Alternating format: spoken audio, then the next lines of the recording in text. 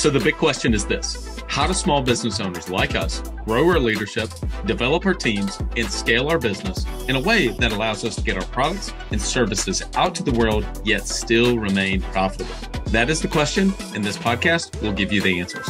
I'm Bradley Hamner, and this is the Club Capital Leadership Podcast. Welcome to The Bottom Line, a new weekly podcast series that we drop every Thursday to complement our weekly Monday podcast interviews with the industry leaders. These podcasts are going to be designed to give you short, impactful, and value-driven information that you can start using right away in your business. I value your time and attention and will do my very best not to waste it. Just get what you need and go. So with that, let's get into today's episode. Welcome to another episode of the Club Capital Leadership Podcast. My name is Bradley Hamner, your host. On today's episode, we have Matt Lesser. You know, right now, people are leaving organizations in droves. Turnover rates never been higher, and the cost of replacing a single employee can double, triple, or even quadruple the salaries of the employees leaving. And that's why, after many years in various C-suite roles, Matt Lesser decided to go all in on his coaching business, Uniquely Normal. He's got an incredible story and a background that has really influenced a lot of how he helps people today. I really enjoyed this conversation with Matt. We ended up connecting offline quite a bit too. And I enjoy a lot of the conversations that I have with people, but sometimes you just have a more natural connection with some than others. And I think I got a lot out of this conversation with Matt, and I hope all of you do as well. Without further ado, here's my conversation with Matt Lesser. Are you an agency owner looking to grow your revenue, increase your bottom line, and better manage your taxes? Club Capital is here to help. Club Capital is the largest accounting and advisory firm for insurance agents in the country, providing monthly accounting, tax strategy, and CFO services. Way more than bookkeeping and your everyday run-of-the-mill tax prep, Club Capital is focused on providing financial and tax advisory services that help you plan and forecast your agency's performance. Their financial dashboards and agency forecasting tools help you better understand your agency's historical performance, create and measure future targets, and see how your agency compares to your peers around the country. Imagine what it would be like to understand the impact to your bottom line when deciding to hire a new employee, or forecast the impact rate changes or commission rates will have on your business. With over $200 million in tracked annual revenue and $140 million in tracked annual expenses, Club Capital has the data and the team to help you make better informed decisions for your agency. They will help you turn that back office stress into the backbone of your agency's success by giving you the tools to take your agency and your leadership to the next level. Visit club.capital today to book a solution overview with one of our business consultants. Club Capital, way more than a CPA firm. Have you ever tried online marketing before and weren't sure if it was working? Maybe your rep talked about all the impressive features and stats and said things were going great, but you didn't know how all that tied into raw new policies written. Well, that's not the case with DirectClicks. DirectClicks is the premier Google Ads and SEO option exclusively for State Farm agents. Why? They're 100% results oriented with an exclusivity guarantee. Every review call you have with your account manager focuses on what really matters to your business, and that's leads and call-ins received. Everything will get broken down to cost per lead received. By investing with DirectClicks, you're going to free up time and energy to focus on what's most important in your agency and doing what it is you do best. This will be the best investment you make for your team by spending confidently and scaling your agency today with exclusive online marketing partner, DirectClicks. Visit us at directclicksinc.com. Matt Lesser, welcome to the Club Capital Leadership Podcast. Thank you very much, Bradley. I'm glad to be here. We're excited to have you. So we always start with background and origin story. Why don't you give people a little bit of a taste around your journey? Be glad to. So after college, I grew up in a small Midwestern town. And with that, I mean, it's literally a town of 700, no stoplight, just a stop sign. So I wanted to have a bigger experience. So I went to Indiana University, got my undergraduate degree in business. From there, went into the family business, which was one thing I didn't want to do, but yet wound up in there anyway. And so about a year and a half after I joined my dad, I realized that it wasn't going to work. So I went in to resign and said, Dad, I'm leaving. And he said, actually, I'm leaving. And he did. And on the way out the door, go ahead. No, that's great. I said, okay. Wow. Yeah. Wow.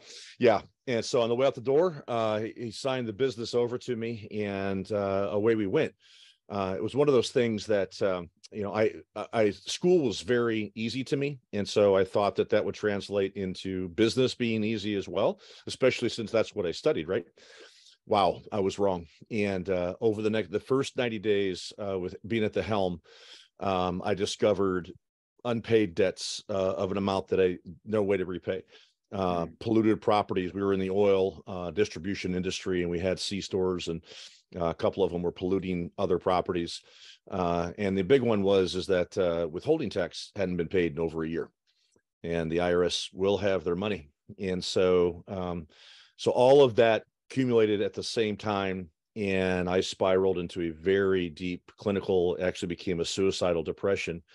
But then from that point, I mean, it was just it's a miracle after miracle how things happen. We wound up restarting the business. I was removed for a while, and when I was out, a really good friend and wanted to become a mentor actually came in with a team of people and helped us restart. And from then, we were literally off to the races. There were just three of us when we restarted. It was me, and I hired my mom, and we had a family friend that served both my dad and then us for 35 years. And we built it then for the next decade.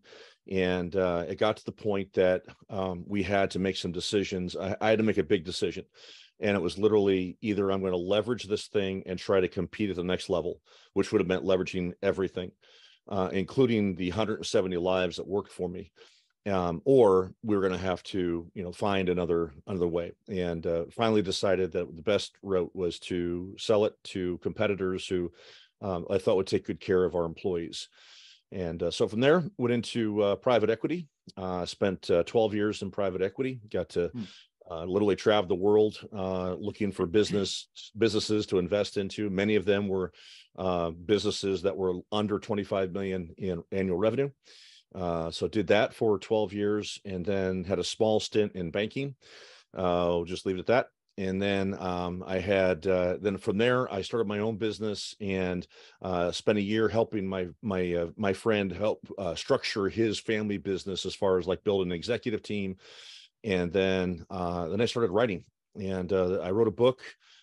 Started last year, wrote the book, finished it at the end of last year, and was published. It was published at the end of last year. And the book that I wrote on was focused primarily on my experiences in leadership, and both leading teams and in working with leaders all over the world, and just seeing these trends and tendencies. And so I decided I needed to write about this. So I did. And so that came out in October, started writing again. And this next one, I just finished the manuscript. It's not published yet, hopefully by the end of this year. And that one's focused on building organizational culture, building flourishing organizations. So probably more detail than you wanted, Bradley. Sorry about that, but that's a picture of my journey. So I'm married to my high school, actually my elementary school sweetheart. Been married for 26 years. So we have 3 kids, 22, 19, and 16. We won't say who the oldest is a fan of. Okay, we won't bring that up. All right.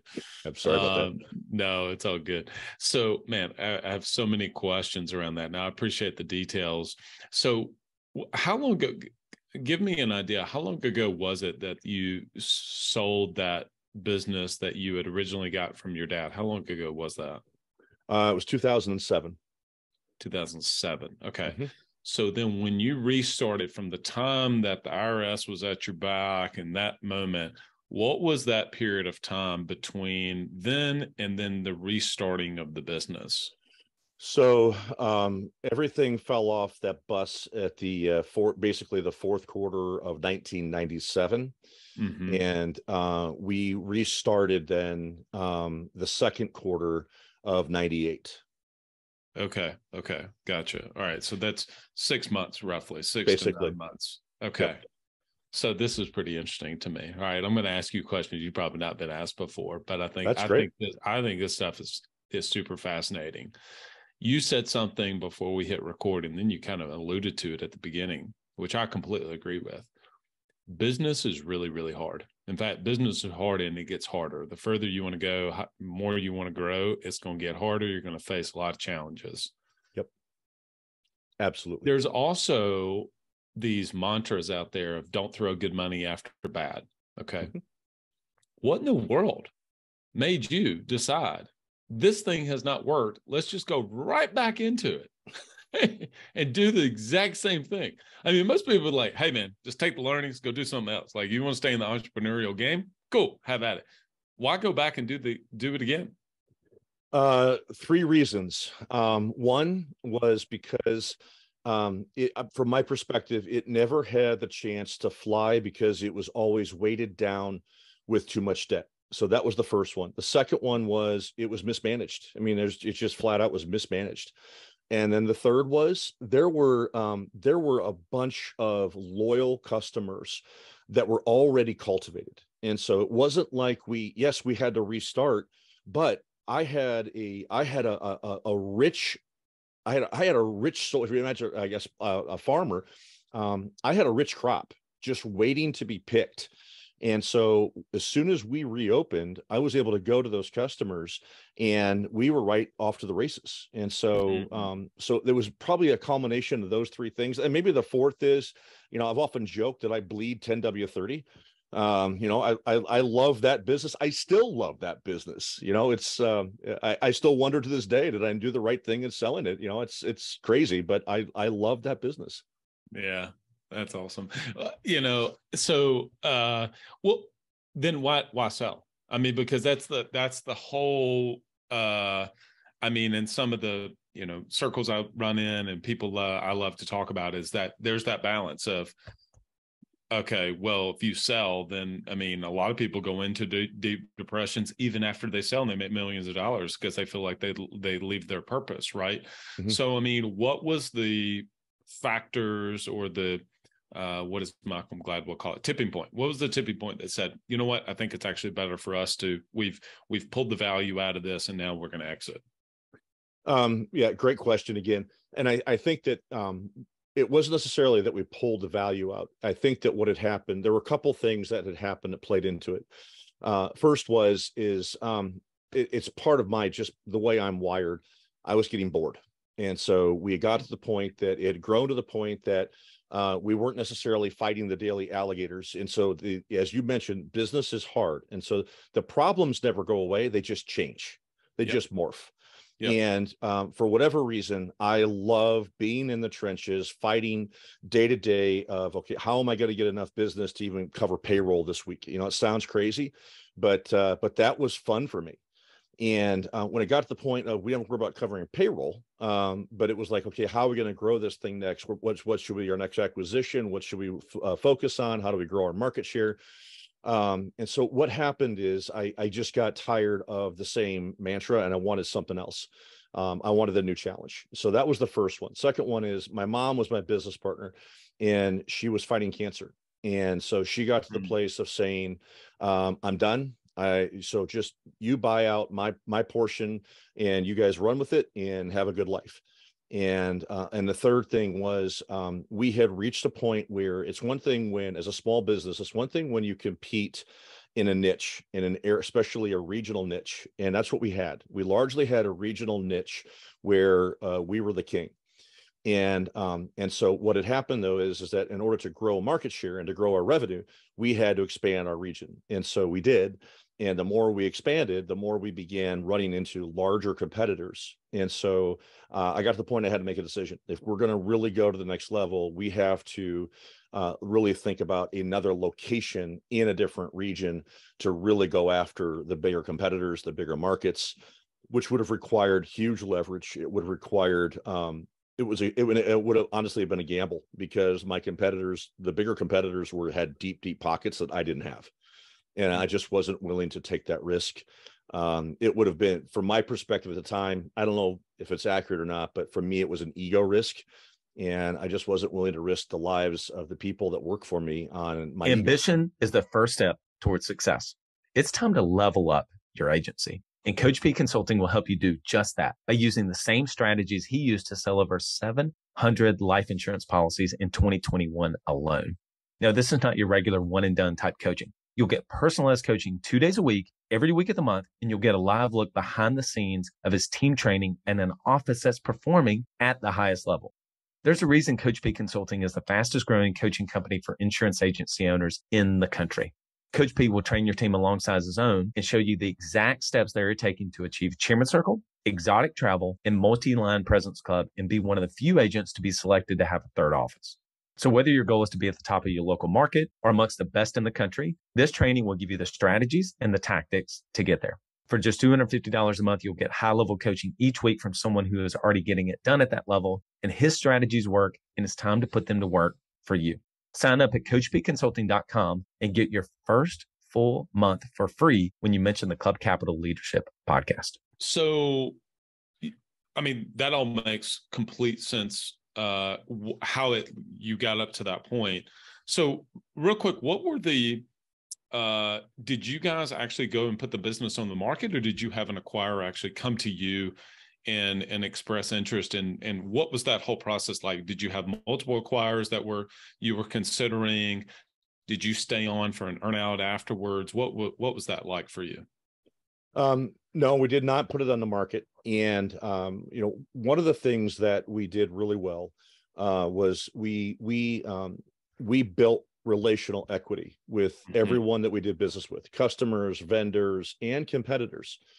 And so when we went to sell, or at least we decided to sell, I literally just called my two bigger competitors that I knew would be interested and I knew would take care of the people that work for us, and said, hey, listen, we're thinking about an exit. Let's talk. And they both were very interested. So I didn't really make an auction out of it, probably could have, but when we got to a price that was fair and one of the competitors said, let's do the deal, we did it. Mm-hmm. For our listening audience, give us an idea, if you can, about what size the company was at that point. So were you, 10 million in ARR, number of team members that you had, et cetera? Like, give us some sort of a sense of where the business was at that point. So there were actually three divisions. One was wholesale distribution. One was a group of fast oil changes, quick lubes, in the northern part of Indiana, and the other division was a group of quick lubes in the middle part of Indiana. And so all three combined did roughly 20 million in revenue, and we had about 170 lives. Wow. Oh, yeah, that's a lot of people. That's a lot of people to make sure, okay, are they going to be taken care of? Yeah. Did you stay on with that company afterwards, after that transition? I did not. No, part of the deal was I was exiting. My mom, however, wanted to stay on for up to another 2 to 3 years. She just didn't want the burden of ownership, but she wanted health insurance. And so she wanted to stay on. She wanted to stay on on the wholesale side. And so that was we negotiated that as part of the deal. I think we got her a 4-year contract, if memory serves correct. It might have been 3 years. I don't remember, 3 or 4.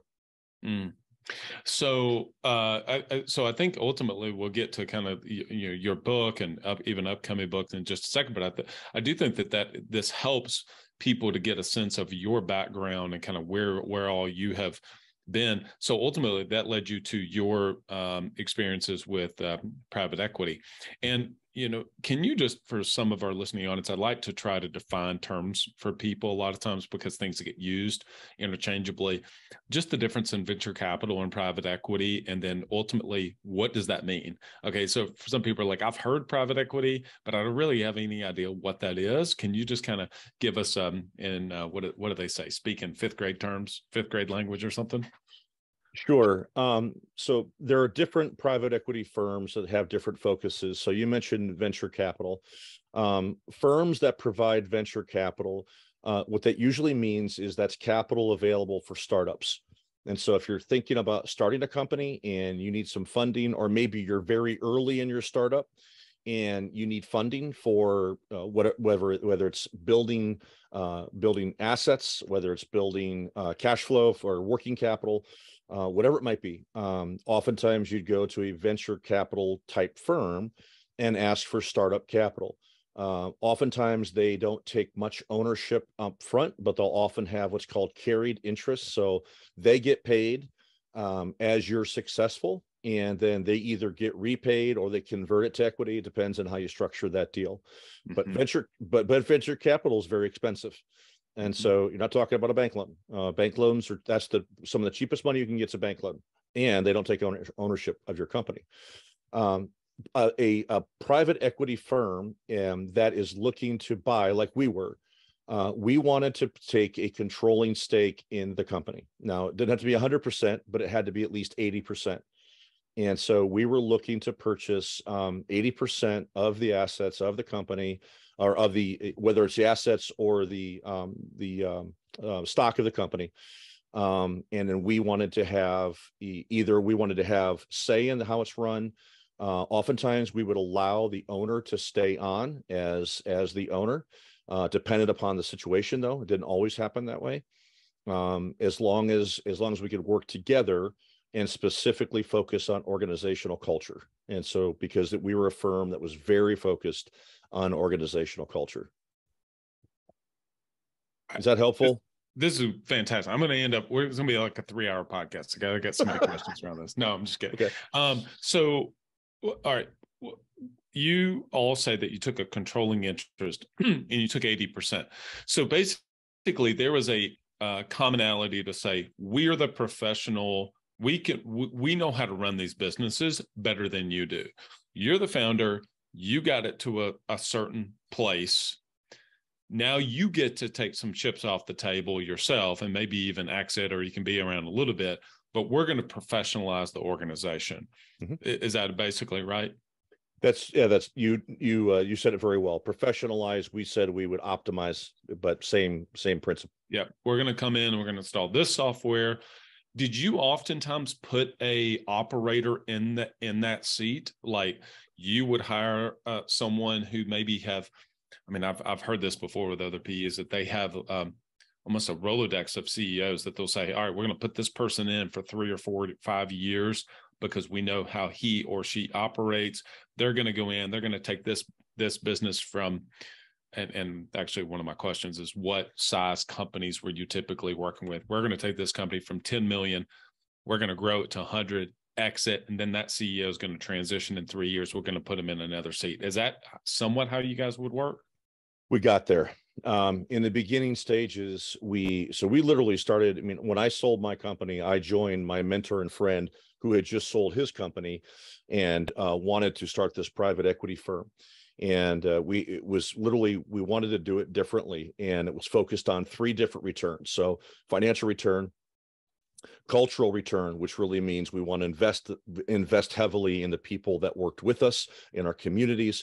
And then the third is kingdom return, which is we wanted to make a difference for God's kingdom. We want to make a difference for legacy and think bigger than us, right? We weren't just doing this for us and to make more money. It was really about impact. And so that's how we did everything. And so when in the beginning we didn't have the know-how, and we did not have the structure in place to have our Rolodex of CEOs like you talked about.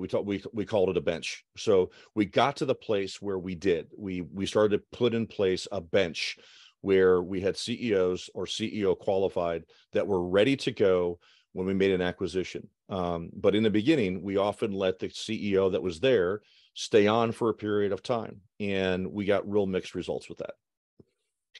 Is that just because they were stuck in the ways of doing things and the things that you knew you had to do to change culture, they just were not willing to make that change or those changes? Is that fair to say? I'd say that was fair in some cases. I'm tempted to say most cases, where there's one big exception. In fact, he's still running the organization and is doing phenomenally well. But yes, I'd say that's correct. There were some certain things that we wanted to see happen, again, specifically around organizational culture. And if that didn't start to happen in a short period of time, then it was like, okay, we got to make some changes here. I've got a really good friend who, he and his 3 business partners built a biotech company. They sold it.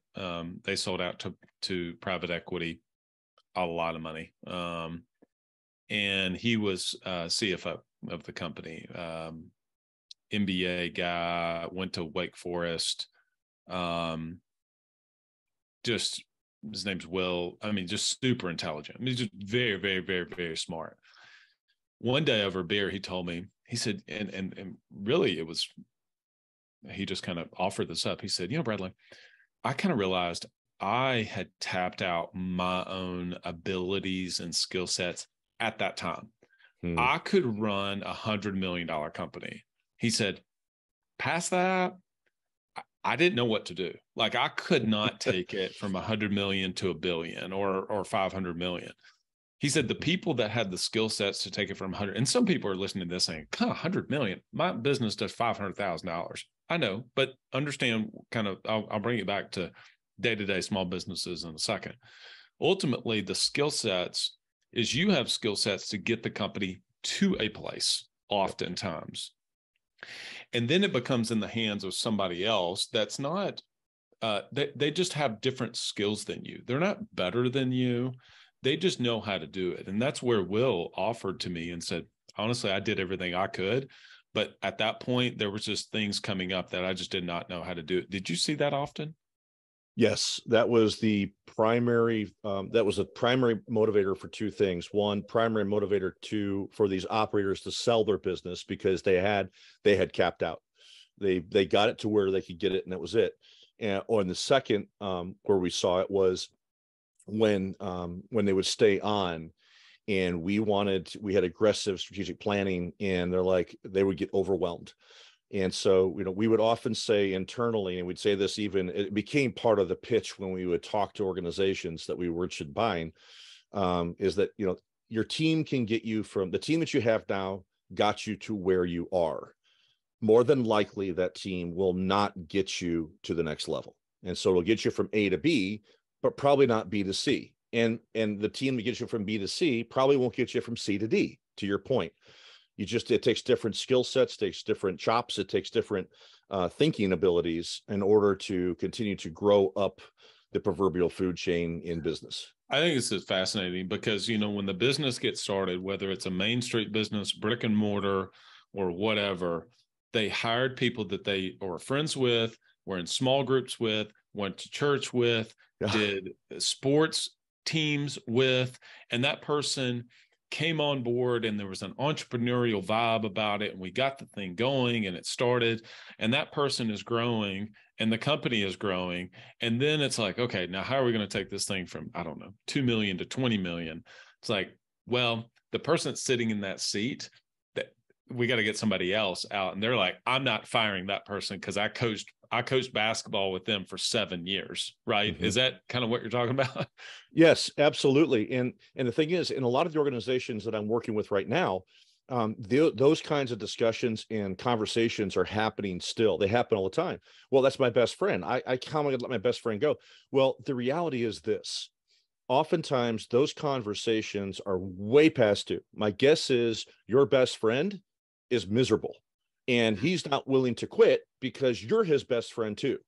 And so when they finally go out for the beer and have the heart-to-heart conversation, they both are like, wait a minute, how long have you been feeling this way? Oh man, for 2 years or 6 months, or whatever it is. And it's this huge sense of relief. And Bradley, that conversation happens time and time again, where people are bright, people are intelligent. They understand, like your CFO friend does. They understand if they've reached a point of saying, I'm capped out, I'm done. I did everything I can do. I can't do any more, and I need to hang it up, or I need to move on, or I need to go out on my own, or do whatever it is that you need to do next. All right. So I got to ask this. This is a kind of broad stroke question. So the world that I know is entrepreneurship, business ownership of, say, $2 million in revenue and less. Okay. That's just the world I know. And I would say that's the vast majority of our listening audience as well. What are the things, skill sets they can begin to learn now that happens at 5 million, 10 million, 20 million? If they hired you, but they could hire you for $5,000, something that they could afford. Sure. And you came in with the same level of professionalism or the professional structure into the organization, what would you do? Where would you begin? That's a great question. And actually, I love working with businesses that are of that size that have aspirations to grow toward the $5 and $10 million mark that you talked about. I would start with the CEO or the owner and his or her leadership team, and really start to get their arms around, their heads around, how do you build a leadership team that is an executive team that is building the next layer of leaders and preparing them. And you're preparing them, you're getting ready to empower them so that when the time comes and as the organization grows, they are prepared and they're ready to go, they're ready to lead, and they're ready to take responsibility, and they're ready to be held accountable. Too many organizations, their growth is hampered because they want control. Control and growth are they're counter. Just lost the word. So they're inverse. They have an inverse correlation. So if you want to grow, you have to be willing to give up control. If you want control, then you're just understand that your growth is going to be capped. And so, but a lot of founders, CEOs, for all the reasons that they became successful to begin with, they have a hard time giving up control. And so that's the biggest lid that I see on organizations on why they have difficulty growing. Yeah, we could sit in this conversation itself for a while, because one of the parts that I think is so overwhelming about small business, okay, I mean, I think the cutoff of medium business is like starts at 25 million and above or whatever. So, some people hear a $20 million company and they think that that's it is a big business compared to, say, $1 million. Absolutely. So one of the things I think, I just want you to kind of speak to this, is that oftentimes in the beginning, there's not even a leadership team. It's a leadership person, him or her. Yep. And so the C-suite, let's just use that, right? The C-suite is CEO, CFO, CMO, COO, CT, maybe CTO, if there is. CSO is a big one. Chief Sales Officer, Chief Marketing Officer, Chief Financial Officer, COO, and CEO is all one person. Yeah. And we wonder why in the world business is hard. It's like you have to wear all of those hats. Yep. You're exactly right. Where do you think the biggest place to start to say, okay, well, I can't afford, Matt, to go build a entire C-suite leadership team. Okay. I do $800,000 in top line revenue. I'm wanting to grow to 2. Okay. But like, I can't go hire $100,000 salaries across all these different, spots. And it's really not even necessary. Where should they begin? That's the $1 million question. And I mean, literally, because it's hard to give a blanket answer on that, Bradley, because it depends on the type of organization. And so sometimes you need a chief of sales. And while I'm thinking of it, you don't need to go out and hire an entire executive team. I had a really good friend of mine. In fact, I was on his board for many years. But prior to that, he and I were having coffee, and I was asking him about his business. And at the time, his business was probably in the $50 million range, maybe a little bit less than that. And no, it was less than that. And so I said, tell me about your business. Tell me about your leadership team. And so he told me about his CFO, and he told me about his COO, and he told me about this. The reality is that he had some amazing people with leadership abilities that were not really an executive team. And he was still doing it all himself. And I just said, dude, your business is too big for you to do it all yourself. You have to figure out how to bring people around you that can help share the load. And so regardless of the size of the organization, 800,000, 500,000, $1 million, 2 million, find one person that you can help share the load with. And it may not be a specific title. It may be, hey, come in and help me be chief of staff. And I'm going to give you sales and marketing, and I'm going to give you operations, or I might give you finance and sales, or whatever it might be. But begin to build the foundation for what could become the executive team or the senior leadership team, or whatever it is that you call it. But it starts with one person. And then as a business grows, it's another person. As a business grows again, it's another person. And you just progress that way. Does that make sense? It does. It does. It does. And I think I appreciate your honesty there, because it's not just this direct answer. And do you not also, also it plays into the fact of what is the skill sets of the owner, the founder themselves of, Yep. well, you're really strong with financials. So therefore hiring out that one is probably not the one that's more important than having a sales leader for the organization first and foremost. Yes, that's a great point. And I think that one of the first discussions is to really help that leader understand his or her strengths, their passions, their loves, and the things they tolerate. And let's start by talking about, and then let's start with, okay, let's talk about the things you just tolerate. And is there someone that we can begin to target to come in and do those and help take that part to the next level? You already, as you just mentioned, you're a rock star at finance. Wonderful. You keep finance, but you tolerate sales. Okay, let's go look for a rock star sales, or maybe a fractional CSO or something along those lines, until we can build this thing to the point that we can begin to hire, the next level hires. Yeah. Yeah.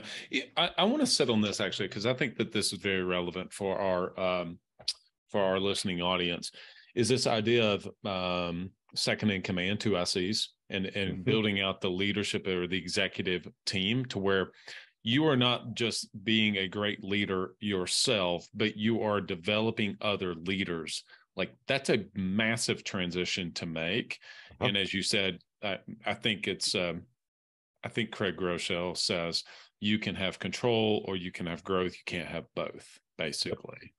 And so what does that actually look like practically to say, okay, this person has the capabilities, they have the acumen. That's kind of what I'm looking for. They have that they have this enough of a skills that looks like they're going to be able to lead other people. But now I begin to kind of, I've not had another leader. I've not had another layer of leadership, and I know I need it, but I'm a little concerned about, well, now this person was on the team and now they've been elevated to a position. Does that make sense? Like, those are dynamics, I think, what it's easy to read about in a book, but it's not actually down to, yeah, but now this person just became a leader of other people. Yeah. And I think that, by the way, thanks for I forgot that Craig Groeschel used the growth and control quote. Now I can remember to actually give him credit for that. So I used it earlier. I think when, again, it goes back to the founder, owner, leader has to evaluate and has to really understand both how they are wired, how they're gifted, what they're passionate about, how they contribute value, and really look at that in terms of, what do I want this thing to do? This is my baby. I launched it. I took the risk. I did this. And that's all very true. And if you want your baby to grow to the next level, that requires giving up some control to other gifted people as well. And yes, you're right. It's much easier to read about in a book, and it's very difficult to put into practice, because as soon as the last thing they want to do is to begin to give over. Okay, here's part of my baby. Okay, I want you to be responsible for this part. I want you to help my baby be able to take his or her first steps. I want you to help teach them how to feed themselves. And using the baby example, but that's very hard, because they know every aspect of the business. It's the same thing when I was building my business. We started with 3 people. There wasn't anything I couldn't do in that business. I knew it all. And so the good thing is that I had wonderful mentors that really helped me understand who I was, and I knew what I was passionate about, and I knew what I wasn't passionate about. And so as soon as we could afford it, I knew the first hire I was going to make was a person in charge of sales. We were a sales-based organization. Yes, I was competent. I was decent at it.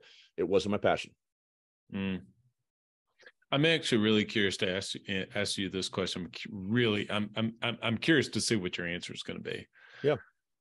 So I think on this podcast I've shared, maybe I haven't. I know I shared it with some people in my group, but it was only 4 or 5 years ago that I was absolutely 100% adamant that you should hold on to equity as much as possible, that you should not give away the equity, that ultimately you can get debt cheaper than equity. Equity is going to cost you way more in the long term, et cetera.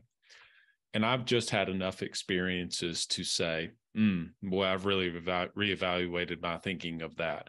You get two other people who are in the boat with you, in the arena with you, that have skin in the game, equity, that can complement you and your skill sets. You can have, let's just say hypothetically, 33% instead of 100% of a much bigger pie and a much better quality of life than having 100% ownership of this small thing. So that being said, where do you land if you were going to start a company, buy or build, it doesn't matter. How would you do it? How would you structure the equity with some of the key people in the organization? And why would you structure it that way? Does that make sense? Because you've just seen so many different ones. You've been a part of acquisitions yourself. You sold one. You've kind of have an idea, I'm sure, a philosophy yourself of, this is kind of what makes sense to me. I'd go in with 3 people. I'd go in with 2 people. I'd start it by myself. I mean, what would you ideally do? Yeah, that's a good question.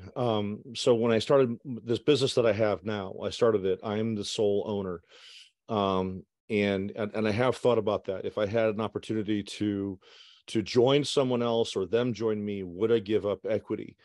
And the answer is, it depends. And I think that you're asking a very important question. I think that there are definite arguments to be made that are for sharing equity. I would never share 51% of the equity. And there are definite arguments to be made that we can put into place. If you don't want to share equity, that's fine. Then put into place at least a program that offers shadow equity or actually ghost stock or whatever it might be. That way your key people can share in the upside of the company that they're going to bring to you. To your point, do you want to have 100% of $1 million company, or you want to have 66% of a $10 million company? Well, all day long, I'll take the 66% of the $10 million company. Well, in order to get there, you have to bring in key people that, guess what? They're motivated by sharing in that upside. And so I think some people are motivated for the actual stock equity. And I think that some people don't necessarily care about the stock equity as long as they're properly rewarded for the upside that they bring. And I think you can do that effectively with a shadowed stock or ghost stock program. Yeah, and for those people that don't know what that is, basically, and Matt, jump in here if I miss here. It's a way to compensate an employee in your company as an owner, but without actually giving them equity in the company. Because one of the biggest things is what happens if that person leaves, and now they leave and they're sitting with 10% equity of the company. How in the world, what do we do with that? But yet you want them to, I mean, there's these things out there about like how to get your employees to think like an owner. It's like, well, there's no way to really do that unless they actually literally have equity in the company. But shadow equity is a way to be able to do that. Is that practically it? Yes. And one thing I would offer too is that if you decide to get, what you just brought up is a wonderful point, and it's a huge pain point when partnerships, when one of the partners decides they want to leave, regardless if they have 10%. What I advise those owners to do is make sure that if you're going to give actual equity or even shadow equity, it both applies. You need to have in place a very clear, very strong buyback arrangement so that when that person leaves, it triggers it immediately. So that way they don't leave the organization and retain the stock. And there's this constant then almost thorn in your side, even though you might leave amicably, you might be friends, whatever. It just is not good. And I at least I don't think it's the best practice from my perspective. I just seen too many times where that becomes a real pain in people's butts and they don't know how to get out of it. And so have a very strong document that it triggers a buyback or some kind of a first right of refusal if they want to sell it to someone else in the company. But I think I wouldn't recommend that either. I would recommend that you control what happens to that stock if that person leaves. Yeah, and obviously there's a lot you need to talk to your accountant about this, because I mean it's not an attorney. An attorney. It's the closest you can get by to giving someone equity without actually giving them equity. However, they lose some of the benefits of being an actual equity holder themselves. But what they gain is the calculations say on if you did a profit sharing, and I don't mean that in the sense of a 401k, but as a profit sharing, we're going to distribute the profits. They get this is an example. They get X percentage based on the profits that the company spit out. So if it had $1 million in EBITDA and you said, okay, well, you get 10%, they get 100,000. Yeah, but that obviously has some implications to their tax on their tax side. So obviously to your tax accountant and your attorney for that. So I'm sure the team at Club Capital can help with that. But anyway, right. And another idea too is if you want to look at a little more sophisticated, that does not involve equity, but does provide the incentive perks. A SERP plan is a phenomenal tool, and you're not giving equity, but you're giving the same rewards, and it's tied to it's a golden handcuff, if you will, but it provides the same benefits as if you're an owner, but it does not trigger those annual tax issues. Instead, it's delayed, it's deferred out into the future. Okay, interesting. I'm not super familiar with that. So, okay. All right. So, what was the impetus around writing the book? The first book, Unsatisfied, and then you've got you mentioned a second book that you just sent to the publisher. Can you talk to us about those two things? Sure. Unsatisfied came from. So I had the idea to write. I had the idea to write a book about a decade ago, and but I started messing around with some notes and ideas. Again, it came out of the travels that I had and working with leaders both domestically and internationally, and just seeing the same type of behaviors, same conversations. I think it's a pattern, and it's like, okay, this needs to be written about. And the pattern looked something like this. These leaders, these owners, I mean, they would literally sacrifice everything in order to and everything within reason, but they sacrificed a lot. To build their businesses. They sacrificed usually marriage, family, kids growing up, missing all kinds of stuff to build these businesses and to grow these things. And they'd hit a point where, and it was normally in their 50s, they'd reach this point of saying, this is it. I thought that I would have more satisfaction. I mean, and for all intents and purposes, these people are thriving, right? They have disposable income, they have toys, they have houses, they have whatever they can afford materially, but they are unsatisfied in their spirit. And I heard the same story over and over and over again. And it's like, okay, so what is driving these people? Because they're successful people. And so about 5 years ago, I started messing with this model. It wound up becoming called the Flourishing Life Model. It's in the book. And it's a triangle that has 5 levels to it. And the 4th level is thriving. And my working title before the book was finished was actually called Beyond Thriving. So what is beyond thriving? What's next, right? And I didn't know the answer to that until about 2 years ago. The word flourishing came up in a conversation and I was captured by it.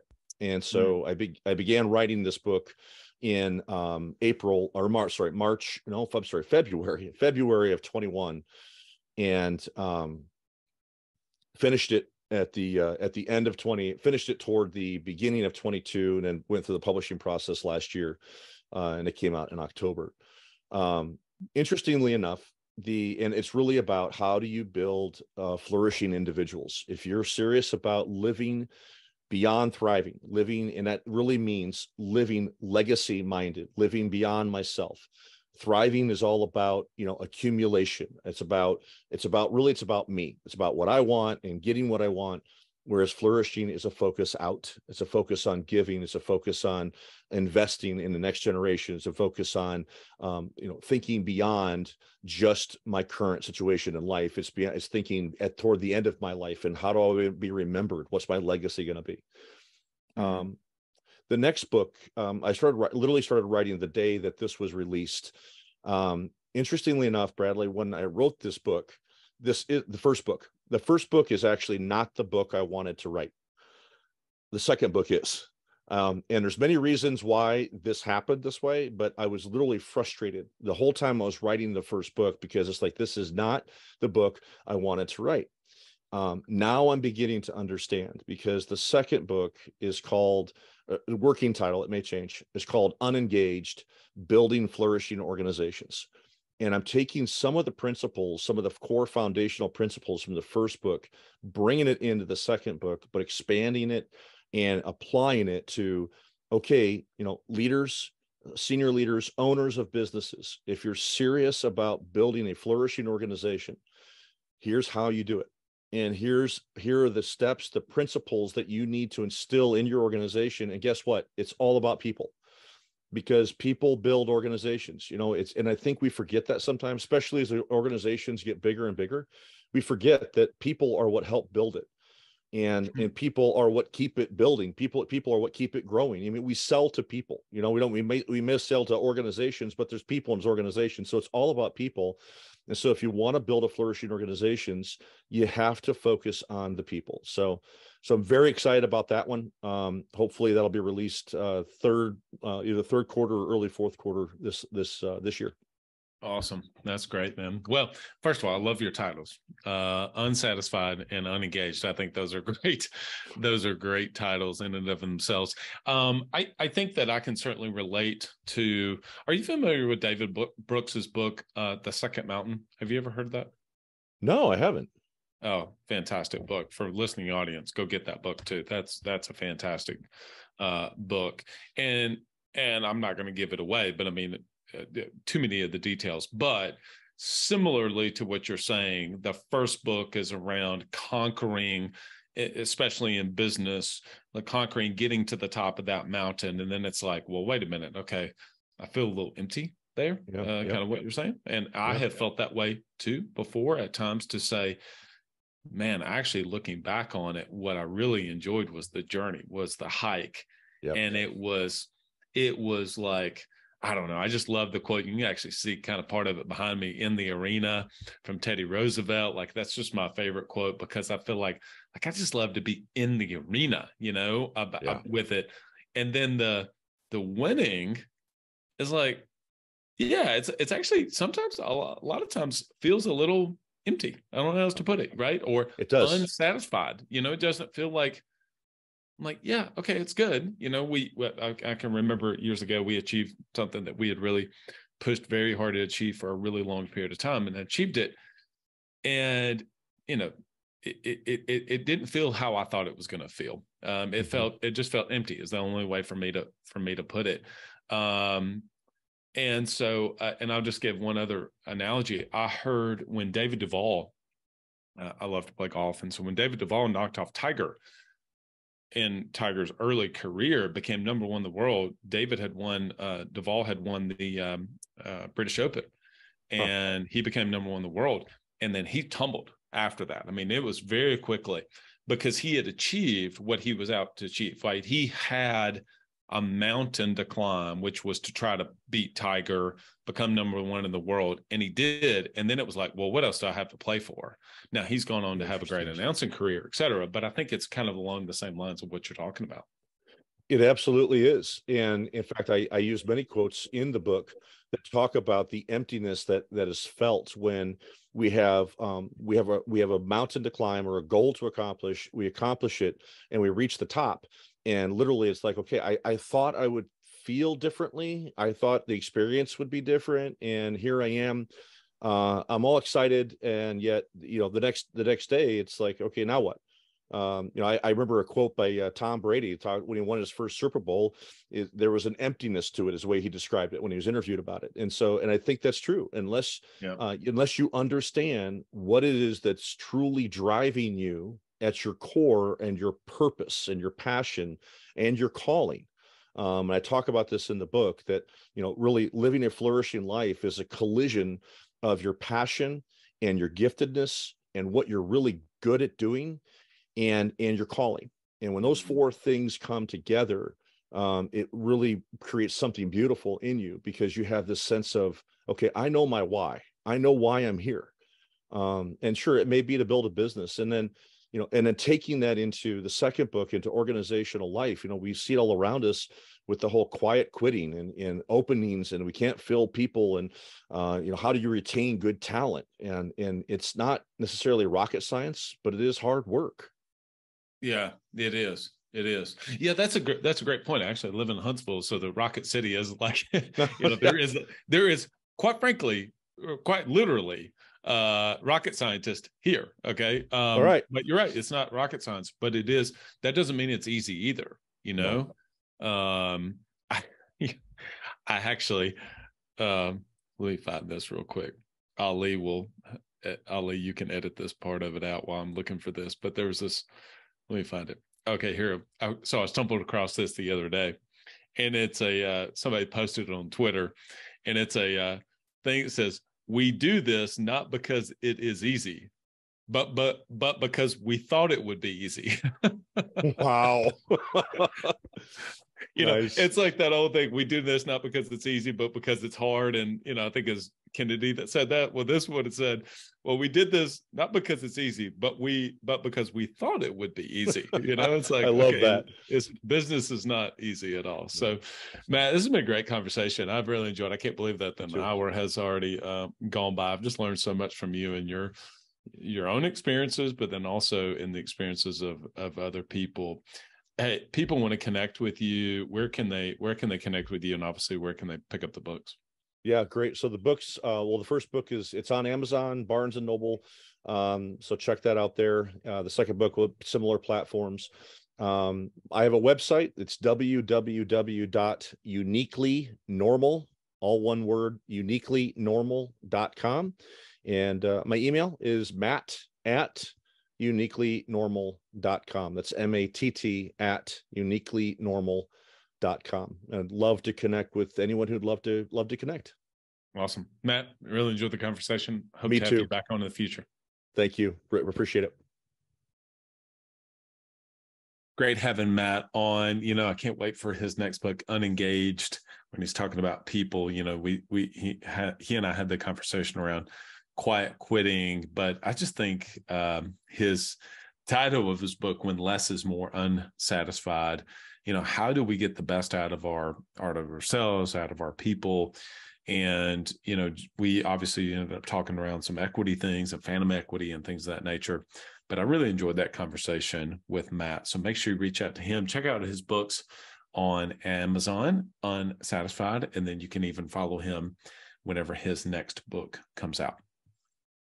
Thanks to our podcast sponsors that allow this to happen every single week.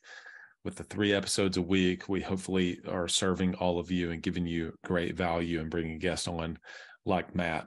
Go to directclicksinc.com if you're ready to work with someone who works with other insurance agency owners and helps them with their SEO and their Google pay-per-click, and even now their social media. If you need to do those things on a regular basis, such as showing up, buying ads, buying Google ads to be able to give your sales team incredible leads to be able to convert, go to directclicksinc.com.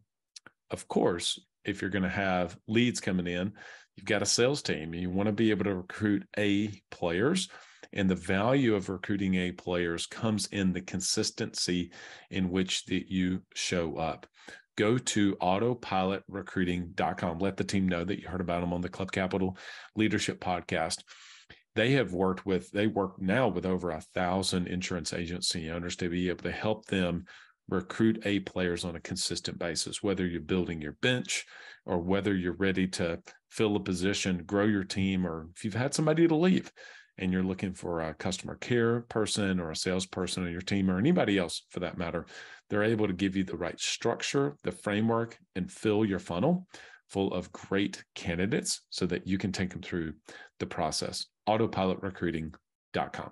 One of the biggest investments that I've made has been my own personal and professional development, not just for my team, but for myself. When you get the best of both worlds, when you work with David at Coach P Consulting. You yourself are going to get developed twice a week calls, but then the once a month agency owner calls with David. He brings in some amazing speakers that are going to be able to pour into you. It is unbelievable value for what you pay for. Honestly, he should charge more. I've been telling him he should charge more given the value that he brings. For $250 a month currently, you'll be able to get 8 coaching calls for you and your team members to be able to see exactly what they're doing, the exact sales scripts, the onboarding process, how he trains and develops his team.